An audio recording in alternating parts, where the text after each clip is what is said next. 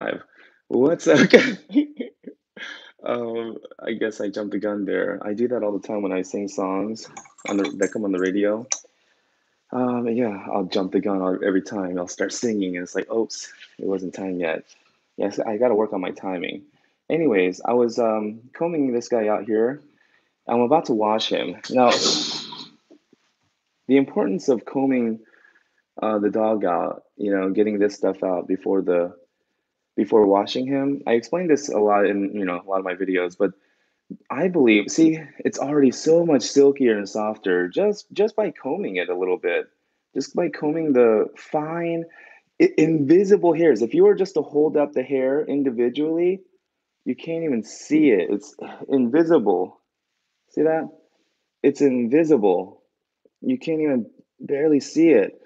But when you get them in a bun, if you get a group of them together, then you start to see it. But you can feel the difference immediately. Once that fuzzy dead hair is combed out of the skin, then the coat feels much silkier and softer because that live hair left behind is actually silky and soft.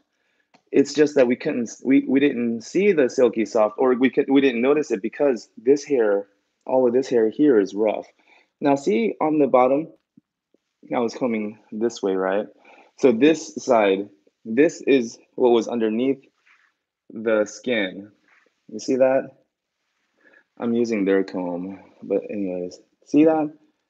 See all of that? That was underneath their skin. So if you think about the way the skin is structured, all of that, a big portion of the hair shaft is actually inside their pores.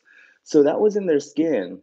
So that's why it's so necessary for us to help get it out for them, because this is not like a lab's coat where the hair has like enough, is short enough and is strong enough to push out the old dead hair. This type of coat is not like that. So we have to see how it catches, because it's catching on the bundles of the old dead rough hair. It's ready to come out. And as the comb goes through, it will catch some of that. Oh, sorry about that, buddy. And pull it out for him. See that?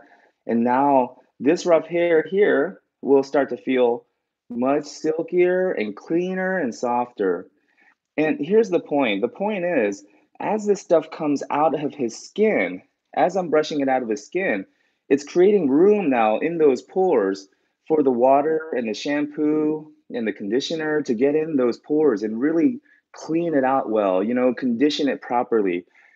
And that's what we're doing here. We're getting out all that skin dirt, along with these bundles of hair.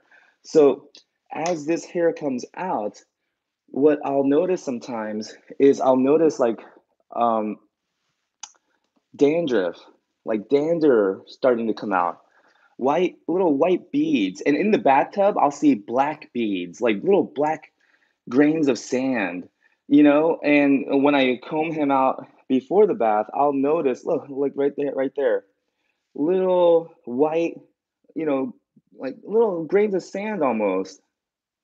Let me see if I can get it because it disappears. But right here too. See right, you could almost see it all over the place. Oh, look at that. Hold on one second. Let me do like that. Get it out, and then show the camera. Oh shoot! Wow, I don't want to zoom up on my freaking pores. My pores. Never mind my pores. Look at the dog's pores. But you see that little grains of sand, and you can actually feel it along his skin. There's little bumps. See that? When you actually get in there, you can see it. You see that? Look at that. That's all coming out as I comb him. So that's the importance for me, in my opinion, of doing this and combing him out, just giving him a really quick, thorough comb out. Now, here's the thing: I gotta control myself because I get OCD about this. As I'm combing him out sometimes, and even in the when I'm washing them, I'll go through. I'll start lathering the shampoo, right, and I'll start working it. Oh, and I can feel it. I can feel all this stuff coming out, right.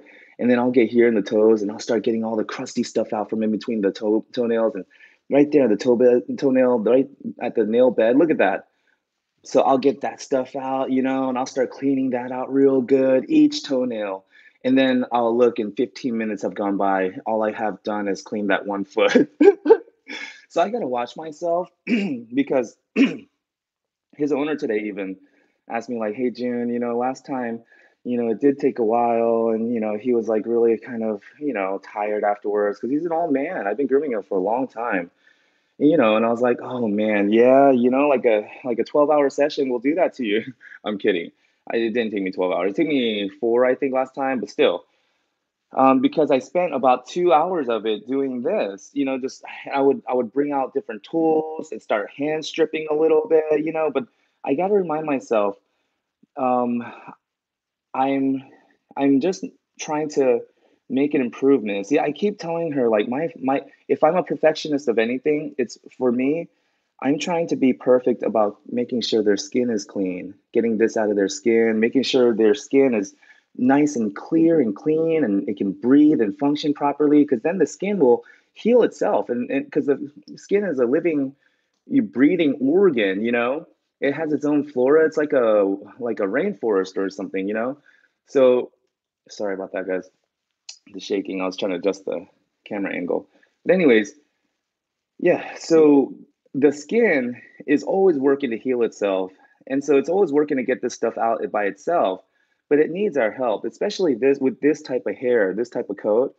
It needs our help, So we go through and we get those rough dead hairs out for them. And as it comes out, it actually does help them feel better, right, Teddy? Mwah. He's actually a stoic. He's not affectionate at all.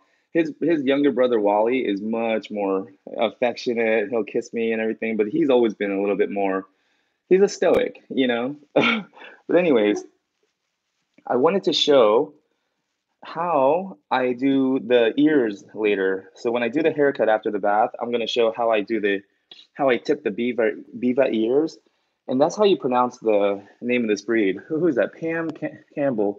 With my OCD, I can see it take me all day. That's what I'm saying. It takes me all day, because I do have OCD. Um, Wiggle Butts, what's up? Missed your knowledge. Wow, thank you. Grooming by Kelly Britt O'Brien. Am I coming in late? Did you use a brush before the comb? No, I'm starting right with the comb, because if he was more like curled up and bunched up, if it was really like, you know, like curled, you know what I'm saying? Then I would probably go through with the brush. And these are their tools. And as much as I can, I like to use the tools that they use, their own tools, so they're more familiar with it. But I probably would have broken it up with something like this or a slicker brush. But oh, look at that. Like what I'm talking about, those like grains of sand. Can you see that on my fingertip? It's big enough to you could even see it. But anyways, yeah. So, but because I see him every 5 weeks, and his mom does do a pretty good job combing him in between, and I got to remind myself of that, And it's never going to be perfect. See, I go for perfect. I want everything out of his skin, I want everything out, and I want his skin to be completely clear. I want to be able to run a flea comb down his body and not get a single dead hair to come out. But I got to remind myself, no, because even though I do that, an hour or two later, his skin is going to produce more of this. There's a book called Small Animal Dermatology by Kirk and Muller, and in it they said that an average dog grows about 60 to 70 feet of hair per day, all over their body. So I have to remind myself that his skin is constantly producing more hair, and more, every hair is like dying off and getting old and damaged every single day, every single hour, every single minute. So I have to remind myself, even if I do reach perfection, which I never will, but even if I do reach perfection, an hour or two later, you're going to be able to go through it with the comb, and it'll probably catch again on just a few spots. And that's normal. That's okay. That's natural, because that's life. I remember telling people the only way to keep a house clean is to just stop living in it. You know what I'm saying? That's the only way to keep a house clean, right? That's life. Things get messy. Things grow, things die.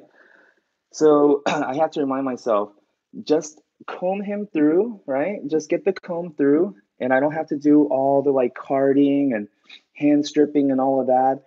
Just get it to where the comb, I can work the comb through his coat all over.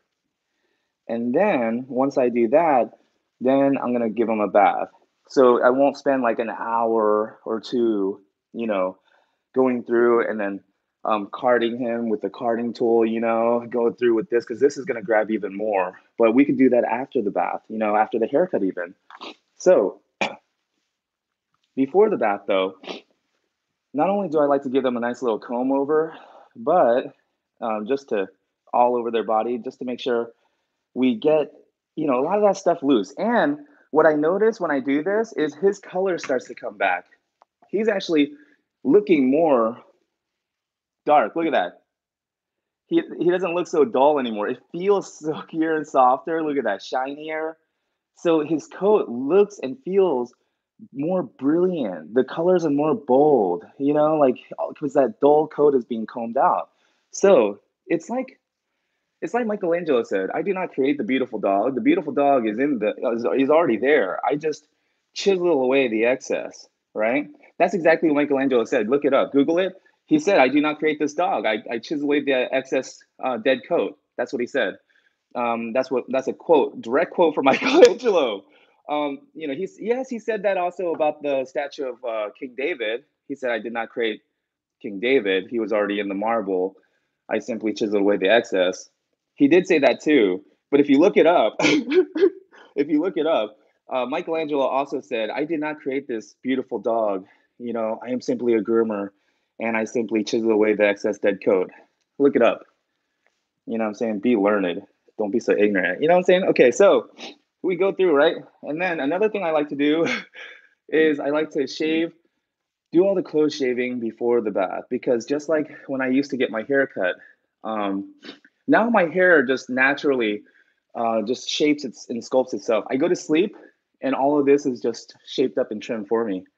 I don't know how it happens. So my eyebrows even, I never pluck or trim, never. Beautifully shaped. So I don't know, you know what I'm saying? I don't know anymore. That was back when I was a mere mortal and before I did all the meditating and before I became so enlightened. When I used to go to get my hair cut, like a mere mortal, and they used to do the shaving, close shaving, my head and everything. It used to itch every single time. At one time, I won't say the name, but I went to this one place. I got razor burn everywhere. I actually came back and I had to use the stuff that we use on dogs for razor burn. I used that. I forget what it was called. Wham, I think, by Nature Specialty. But I sprayed that on myself, and it actually helped the razor burn. It helped it go away. But I was like, this is what razor burn feels like. This is why dogs don't like it. Okay. So, anyways, um, that's why I sanitize and clean my blades before I use them every single time. I oil them, right? You have to, because if you don't, you use clean, sanitized blades, you could run the risk of irritating their skin. And their skin is much more fragile than ours. Did you know a dog's skin is actually more sensitive than a human baby skin? An infant has thicker skin than a dog because the dog only has 5 thin layers and it rips and tears so easily. That's why they're covered in fur to protect their sensitive skin. So if a clipper can do that to us and cause irritation and cause it to burn, especially because I think that stylist that gave me razor burn, I don't think she cleaned her tools. And so it gave me razor burn, and I had to use a dog product to stop the burning. But anyways, that's why it's so important to clean and oil your blades.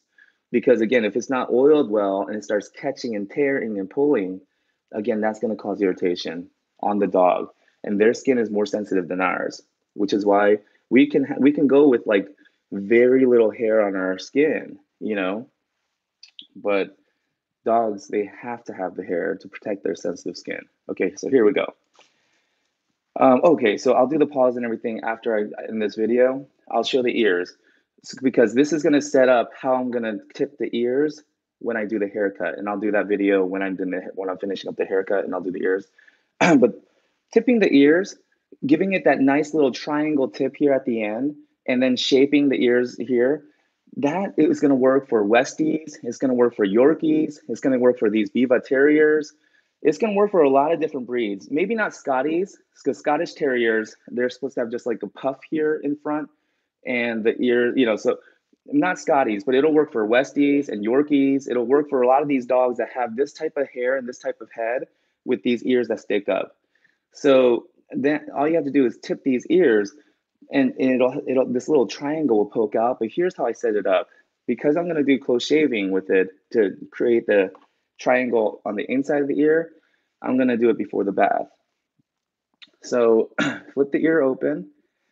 And what I like to do is I like to literally make visualize a triangle. Let me bring this closer.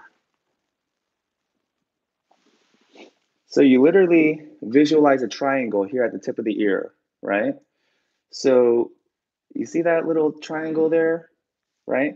So I'm gonna put my thumb here where that line would be. So if I drew a line right here, you see that triangle, right, at the tip of the ear? So I'm gonna hold right there, and then I'm gonna go, and you never wanna go in like this to get it closer. You always wanna go with the lay of the hair. Go with the direction of the hair, because if not, you run the risk of the hair pulling the clipper blade in too close to the skin, and you'll clip it and you'll cut, and it'll cause an injury, and you don't want that. So you want to go with, picture it like I learned this from Melissa Verplank at one of her seminars, but picture this like a leaf with all the veins going to the edges of the leaf, and follow those veins, right? And so work with the lay of the hair, just right there.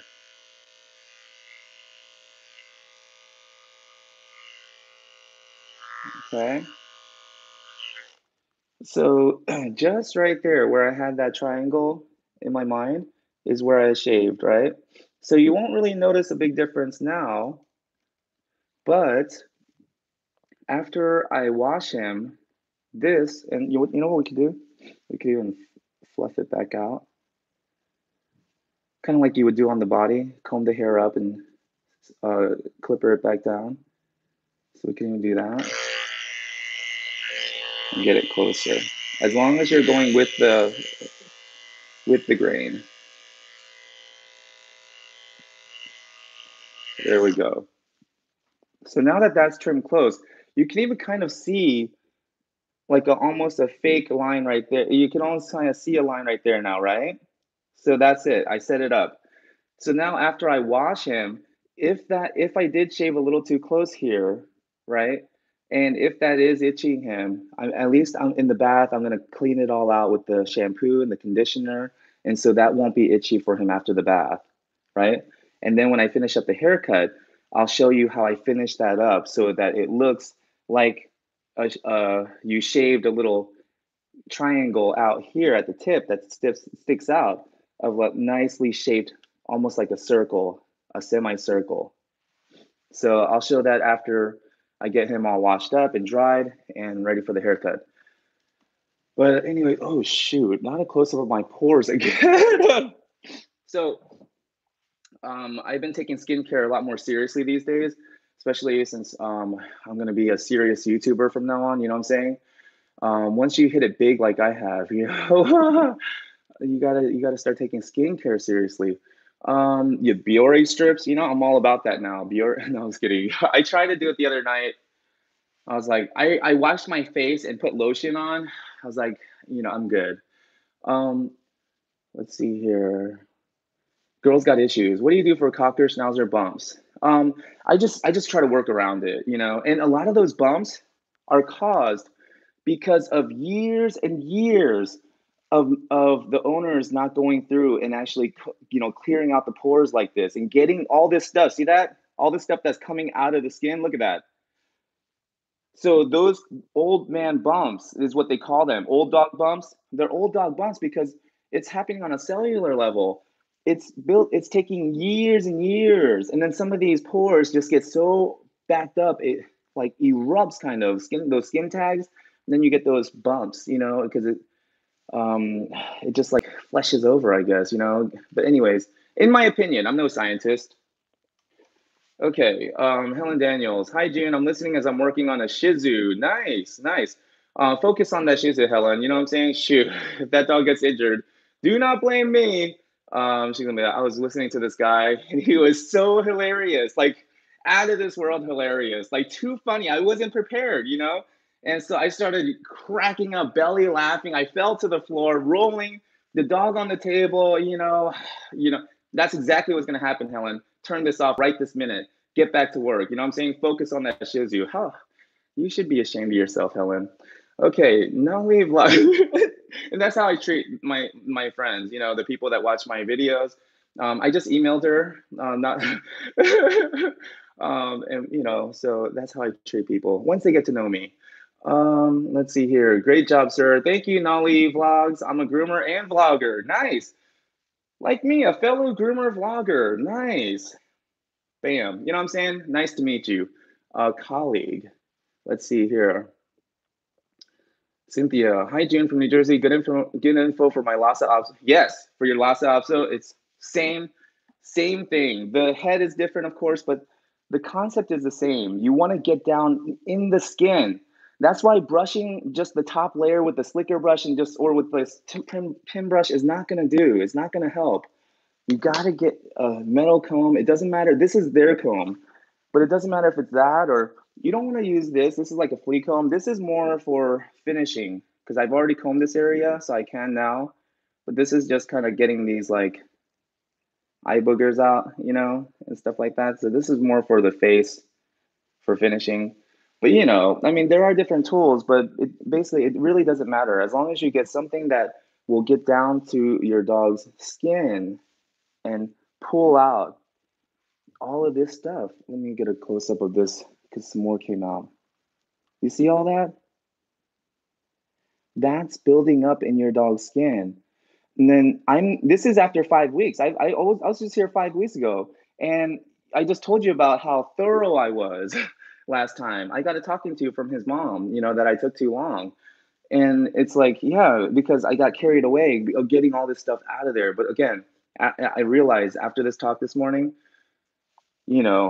I at least whatever I do is going to be better. It's going to be an improvement from when I started, right? And so I got to back off and tone it down a little bit. Turn down for what? Well, turn down because I got to consider other people's feelings, and the dog's feelings. So that's why I got to turn down for what? So yeah, so I'm gonna just get him combed out, and now he's ready for the bath. I'm just gonna do his bottom of his feet, do his sanitary area, and then wash him up, dry him up, and then we'll do the haircut. That's when I'll stream back on this channel again and show how I finish up this ear now that we started on the inside, this triangle, how we finish it up on the outside and give it that nice round look where it looks like there's little tips sticking out, triangle tips. So let's see here. Wiggle Buzz. Any recommendations on reversing those bumps? No, but I do have a lab where he had these big elbow patches, where the skin callus is over and there's no more hair. Those big elbow patches that labs get because they're always like laying on there. And the hair has grown back now. I've been grooming him for like what, 5 years now, 5, 6 years. And I thought that once it gets like that, I thought it never grew back. But by combing it out and because even though he doesn't have skin, I'll still comb out the areas that doesn't have skin, like down here, like in between the thighs, because the skin still needs to get cleared out, right? So I was doing that with the lab, even though he didn't have skin there, I would still, because stuff would come out. I would feel the comb and everything. I would feel a catch on stuff, and it would come, and dandruff and stuff would come out.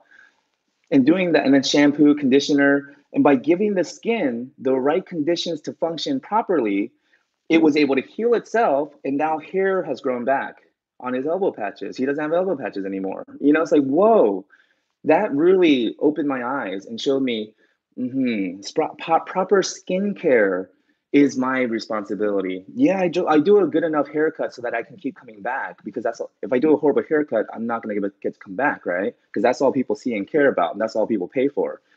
in their minds. In my mind, they're paying me to do this. Well, not this, but this. But yeah, I mean, like, I realized, like, wow, what I have a heavy responsibility. You know, my responsibility is to be the caretaker for their skin and coat. You know, I'm the first line of defense for their health. You know, like, wow, I'm the gatekeeper. Like, I almost wanted to quit my job. I was like, I didn't sign up for all this. You know, I just wanted to play around with dogs and sing Disney songs. That's what I wanted to do. That's what I signed up for. And you can still do that. You can still play with them a little bit, and you can sing Disney songs, but you still have a heavy responsibility to work, do the effort, put in the effort, do the work necessary to give their skin the right environment to function normally so that it can heal itself and grow a beautiful coat. Because it's not clean skin. I mean, it's not clean hair that smells like blueberries or pomegranate or whatever the fuck. I'm sorry. Um, it's not fruity smelling hair that's going to do anything for the skin. And also, the length of the hair, how long or short it is, that also will do nothing for the health of their skin. That's just for our aesthetic pleasure, you know, so that the dog looks nice to us. But the length of the hair, how long or short it is, has nothing to do, or how it smells, has nothing to do with the health of the skin. This has everything to do with the health of the skin. Getting in there, oh my goodness, and getting that rough coat out. I can feel it. Okay, see, you could even see the comb catching it. This is my duty, my responsibility, because once I take care of the skin and I help the skin breathe and function properly, then the skin will grow beautiful, healthy hair, right? It's not my job to make the hair nice and beautiful. My job is to take care of the skin so the skin grows healthy, beautiful hair. Let me see here. Let's see. What blade do you use on the ears? I use the 10 blade, 10 blade, which is, I think, 1.5 millimeters, I think. Let me see. Helen's so funny, June. See, I told you, Helen, she's still watching. She fell over. Look at that. It's because I'm so funny. Like, I don't even try. I don't even try to be fun. No, I was kidding. I do try so hard. I try too hard, which is why a lot of my jokes fall flat because people see. They're like, dude, you tried too hard. Mm-mm. It's like, yeah, I know. I rushed the punchline. I was too eager. Anyways, Wigglebutt says, amazing. Thank you. I know. Aren't I? Aren't I so amazing? I'm about to get fired too because she specifically told me don't take too long. Girls got issues. Awesome on the dry elbows. I have a Shih Tzu rescue that has his whole back end scabbed over and black because of years of living in a cage. Oh my god! And that black, they call it black skin disease, alopecia X. That's fungus. So use antifungal shampoo. Don't treat that because a lot of times when the skin turns black and they say it's black skin disease, alopecia X, they'll give you antibacterial shampoos and all that stuff. No, you're actually helping the fungus, and that's what I learned it from Dr. I think her name was Adelia. She started Derm Magic, a shampoo bar company. I think they also make liquid form shampoo now. But she is the founder of Derm Magic. She's a chemist, a doctor. So, anyways, but yeah, she was the one that told me a lot of dogs suffer and they never get better because they're treating the wrong thing. They're treating for bacteria when it's actually fungal. Um, because she explained to me the way it works is there's bacteria and fungus living on their bodies, trillions of them at all times. And it's a natural balance. Like I said, it's like a rainforest here. It's a natural flora. There's a balance. But whenever something happens, hormonal change, something stress, you know, whatever, it could even just be environment change, the change in pH. Whenever the balance gets knocked off, fungus always wins over bacteria. That's why penicillin works as an antibacterial or amoxicillin. These are funguses that eat up the bacteria's food so that the bacteria starves to death, basically. So that's what's happening. Something living in the cage for years will probably do it. Pissing and shitting on himself for years probably do it. Something knocked off the balance of that dog's skin, And so now the fungus has taken over. Now that's why, hence the black skin, and it stopped growing hair probably. There's probably bald and stuff. And so treat the fungus. And actually, try Dermagic, dermagic.com, DERMAGIC.com. Dermagic, try the bar shampoo and conditioner, because the liquid form is good. It's the same, but they have to use preservatives. Whenever you get a liquid shampoo, they have to use preservatives because it's liquid now. They don't want it to go bad. So with the bar shampoo, because it's dry, they don't have to use preservatives. It's all natural. So get the bar shampoo. Um, let's see, Myra Aguilar. I love how passionate you are about what you do. We need more humans like June in the world. No, the world would be destroyed. You know how clumsy, like everybody in the world would be dropping the ball whenever it was clutch time, so yeah, no, one of me is enough, you know what I'm saying? The world the world is burdened enough. Cassandra says, I'm so glad I caught you during a live video. Yay. No, Cassandra, look at you. You just wanted a shout out. You just wanted me to say your name, like, oh my goodness. I'm kidding. That's how I treat people, you know. That's how I treat. If you ever meet me and come up to me and say, "Hey, dear," I'm gonna just put you down. I'm gonna insult you, be rude, and then when you start crying, I'm gonna say, "Oh, boo hoo, look at that," and I'm gonna laugh and skip away. That's how I do. So, yeah, hopefully you find the courage, work up the courage to come and say hi to me if you ever see me in public. Anyways, oh, good. She laughed. She got the joke. Good. Thank you, Cassandra. I'm an idiot. I'm an idiot, and I'm also an asshole. You combine those two, you come up with really bad jokes. So, anyways, oh, I'm sorry, buddy. I'm sorry, Teddy. I had to snap him back into action. He was about to fall asleep. I can't have him sleeping on the job. I'm working here. I'm working. You're working. We're all working. All right. Let me get back to work. Hopefully, my client won't watch this and fire me. See you guys. If I don't stream the finishing tip of the ears and how to do that, you'll know I got fired. I've packed my bags and I'm on the way home crying, gripping the steering wheel, anxiety, and I'm crying because I lost my job. See you guys.